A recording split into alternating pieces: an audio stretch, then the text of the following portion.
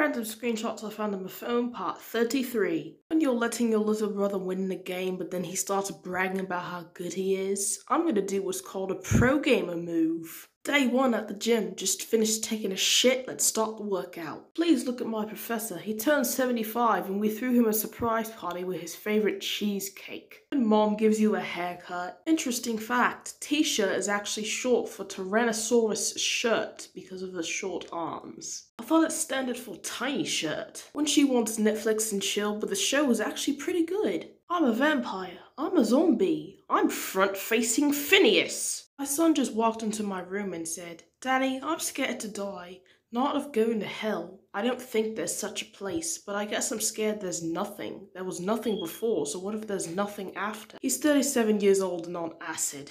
British people be like, wakes up during a heart transplant. Right, what's all this then? Actually, I beg to differ, because I woke up during a surgery once, and I was not calm and collected at all. In fact, I wasn't even moving. I could feel everything, but I wasn't moving. And if you're wondering, yes, it was painful.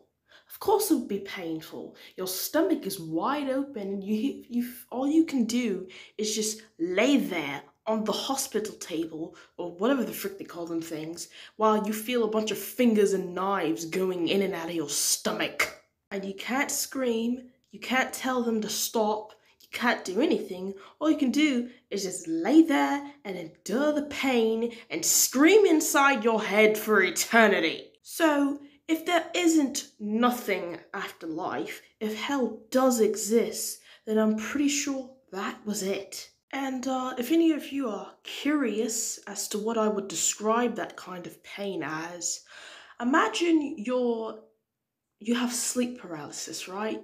You can't move, you can't open your eyes, you can't do anything.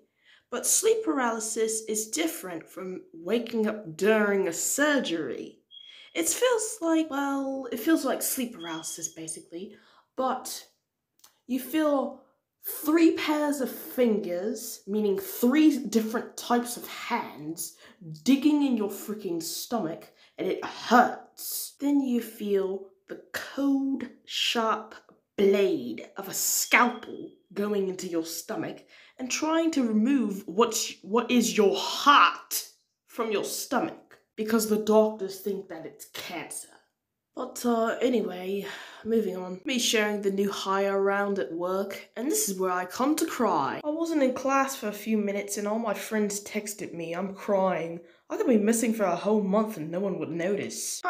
Speaking of people not noticing stuff. I actually, well, I don't know if this video is going to get taken down if I say this, but I actually committed to bye-bye once. Jumped off a bridge. It was not put on the news. My parents didn't know, or my parent didn't know. Nobody seemed to care. And I thought that was weird, because usually when people do this stuff, it's all over the news. And then I was brought back to life by this idiot over here. I saved your life. Whatever. Point is, nobody noticed. Bro, I saved this girl's life, and this is the thanks I get? I guess nobody cared. Well, I cared, that's why I brought you back. My coffee art today is a cat letting off an atomic bomb. Culinary school students be like, "Bruh, I got spaghetti, do it too." Anyway, that's not for now, bye.